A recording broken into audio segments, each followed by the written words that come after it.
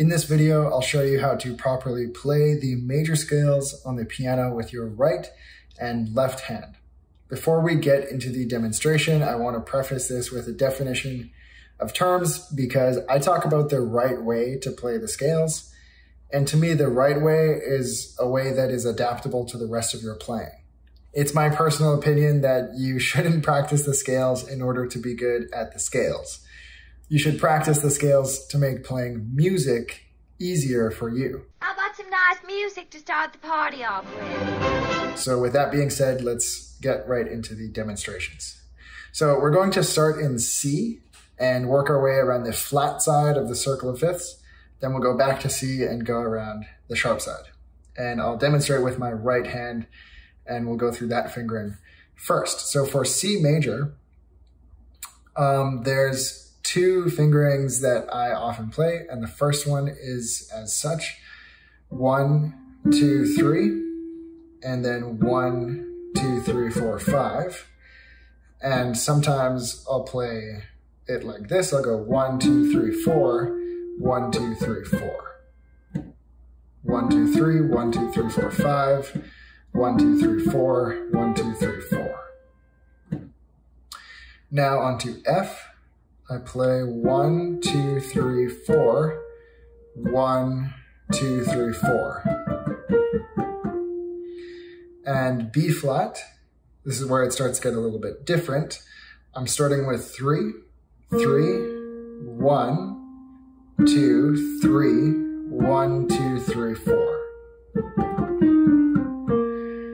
Onto E flat, again starting with 3, 1, 2, 3, 4, 1, 2, 3. Onto A flat, starting with 2, 2, 3, 1, 2, 3, 1, 2, 3. D flat, I have 2, 3, 1, 2, 3, 4, 1, sometimes 2 or 3 or 4 will do. G flat, I'm starting with 2, 2, 3, 4, 1, 2, 3, 1, 2 or 3 or 4.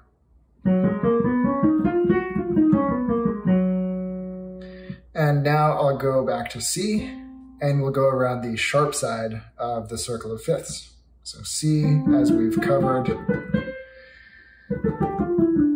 onto G, 1, 2, 3, 1, 2, 3, 4, 5. D major, 1, 2, 3, 1, 2, 3, 4, 5.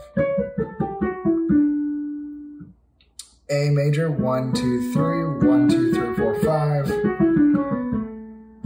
E, as you might have guessed it, 1, 2, 3, 1, 2, 3, 4, 5. And B, 1, 2, 3, 1, 2, 3, 4, 5. Okay, and now I'll go through the same thing with my left hand. So starting with C and going down the flat side of the scale, I have 1, 2, 3, 4, 5, 3, 4, 5. F, I have 1, 2, 3, 4, 5, 3, 4, 5. B flat, I'm starting with 3, 3, 4, 5, 2, 3, 4, 5, 4. Now E flat, starting with 3 also, 3, 4, 5, 2, 3, 4, 5, and 3. Sometimes 4. A flat, starting with 3, 4, 5, 2, 3, 4, 5, 4. D flat, 3, 4, 5, 2, 3, 4, 5, 4. And G flat, starting on 2, 2, 3, 4, 5, 3, 4, 5, 4. And back to C, and we'll go through our sharp side of the circle of fifths. So G, 1, 2, 3, 4, 5, 3, 4, 5. And then D, 1, 2, 3, 4, 5, 3, 4, 5. A, 1, 2, 3, 4, 5, 3, 4, 5. Then E, 1, 2, 3, 4, 5, 3, 4, 5.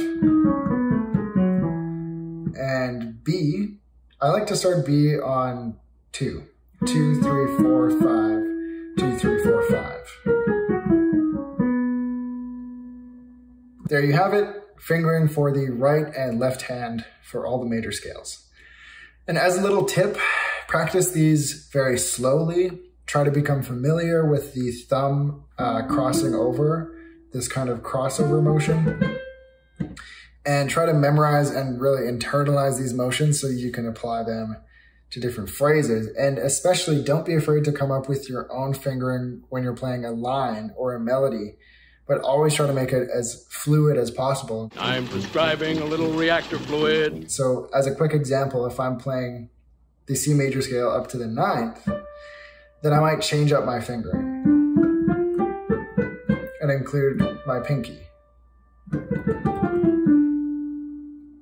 And now I've ended on D, and I can go back up. And so there's all these different patterns that you can use depending on which way you're going on the piano. And like as another example, if I'm ascending a C minor 9, maybe something like this, then you see I have this crossover motion and I'm really keeping my hand open. I'm not doing any kind of weird thumbs. The thumbs going on the black notes feels very uncomfortable. I'm not doing any weird motions. I'm just staying very fluid. And if I was continuing to ascend, then I might end it on my thumb.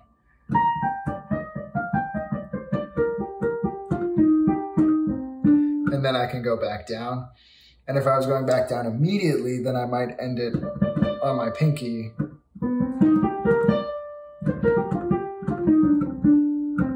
Then I have all my other fingers to work with. So I hope this was helpful for you. Thanks everybody for watching, and take care.